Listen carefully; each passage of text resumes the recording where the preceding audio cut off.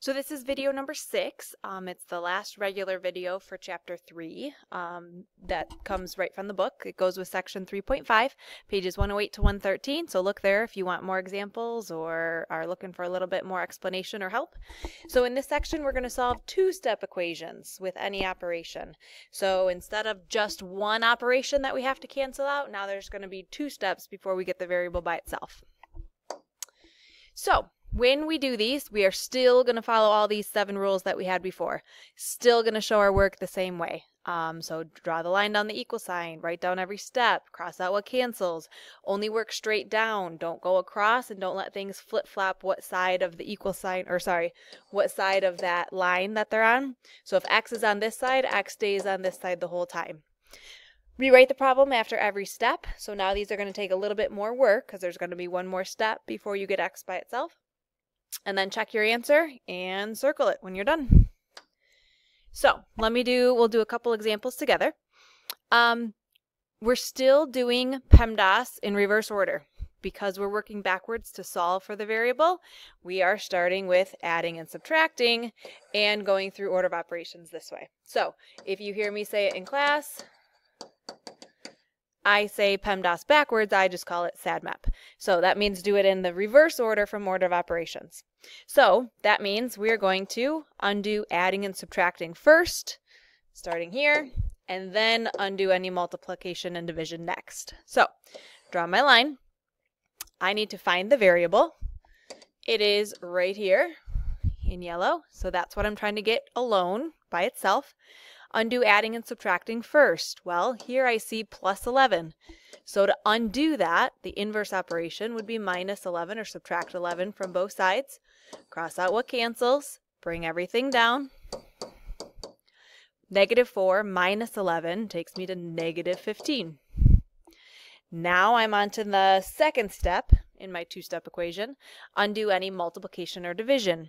Well, these are being multiplied together, 3 times x, so divide by 3. Whatever I do on one side, I have to do on the other side. Cross out what cancels, bring everything down. Negative 15 divided by 3 is negative 5. So let's check it. If I plug that negative 5 right back in there, 3 times negative 5, I'm just going to work it out in my head, that would be negative 15 plus 11 does make negative 4, so I know it's right. So there's one example. Let's talk through one more. So again, undo adding and subtracting first. Kind of doesn't fit on there, sorry. Undo adding and subtracting first, then multiplying and dividing. So draw your line. This one's up here because it has a little trick. If you look at this side, some people get confused. Just do that. Simplify it. 2 minus 10. Oh, well, that's just negative 8. So I can rewrite the problem so that it looks a little bit simpler, but it doesn't change the way I actually solve it. So undo adding and subtracting first. Well, here, let's find our variable. This is what we're trying to get by itself. I can tell right now that I am putting a negative 5 with it right here. So the inverse of that, sorry, I don't want that to look like division. So the inverse of that is to add 5. That will cancel out the negative 5. Whatever I do to one side, I have to do to the other side. Actually cross out what cancels. X divided by 4 is what's left here. And then on the right-hand side, negative 8 plus 5 makes negative 3. Now I'm ready to undo this. I have division by 4, so the inverse of that would be to multiply by 4. So show it right off to the side like that. Multiply both sides by 4. Cross out what cancels. And x is equal to, well, negative 3 times 4, negative 12. Now I just have to check it, plug it back in and check it. So plug in negative 12 there. Let's see, if I put negative 12 in, this whole thing would give me negative 12 divided by 4 would give me negative 3. And negative 5 plus negative 3 does make what we said right here, negative 8. So I checked it and I know it's right. Okay. So when you're working with 2-step equations, could it be where you get a negative answer? Yes, that could happen. We might get negatives. Could we get 0 for an answer? Yup. How about a decimal possibly for an answer? That could also happen. Let's say, sure. And could you get a fraction for an answer? Yep. All of these are possible. Could you get a mixed number? Yeah. So I just want you to know, just because you get a decimal or a fraction or a negative or something doesn't mean you did it wrong. Just double check yourself. You can always plug it back in and double check. It also means that maybe some of these we might start to use calculators if they don't work out nice, but try it first. Most of them should still give you pretty answers. Okay, I'm going to go and do one more together, and then I'll let you finish the next few as practice. So, draw my line down the equal sign, find the variable that I want to get by itself, and then look and find if there's any adding and subtracting I need to get rid of. In this case, there is. I have to get rid of this 11, so I'm going to do minus 11 to cancel out the positive 11. Whatever I do to one side, I have to do to the other side. Cross out what cancels, bring everything down. Now notice that that negative right there has to be brought down with it. It's glued to the negative 6x. So that all comes down. Negative 13 minus 11 combines to make negative 24. All right, next step, I see multiplication here between the negative 6 and the x. So I would need to divide. Let's move that out of the way. Divide by negative 6. Whatever I do on one side, I have to do on the other. Cross out what cancels and bring it down. X is equal to, well, negative 24 divided by negative 6 is positive 4. So let's plug that back in and check it. If I put 4 in there, let's see, I would be doing negative 6 times 4, or 11 minus 24, and that does equal negative 13. So I checked it. I know it's right. Okay, there are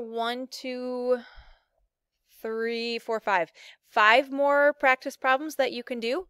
Make sure you show all the steps. Okay, cancel out adding and subtracting first. That's your SAD map. Adding and subtracting get canceled out first.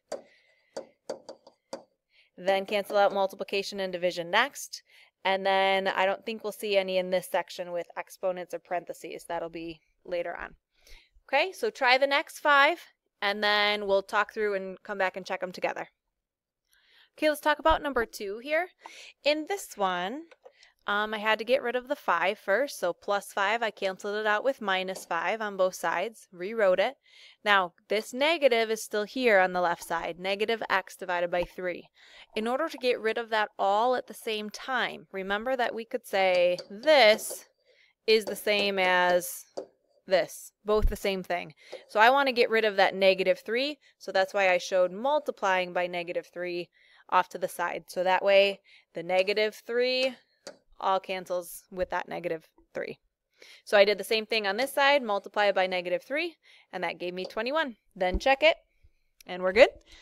All right. So try these next 4. Stop, pause, make sure you show all your work, make sure you go back and plug it in and check it, and then we'll go over it together. So in the first one, I had to get rid of the plus 13 on both sides first. That gave me negative, we're right here, negative 5x equals 20. Divide by negative 5 on both sides, and then I got x is equal to negative 4. Make sure you plug it back in here. So plug it back in, check, and make sure it works.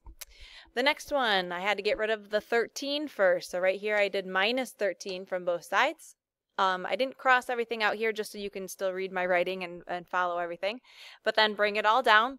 I do still have a negative right here, so I had to cancel it out with a negative 4, which I did on both sides, and that gives me 48.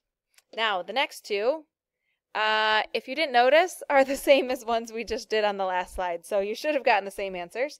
Maybe you noticed and didn't repeat them, but if you did them again, there's the answers.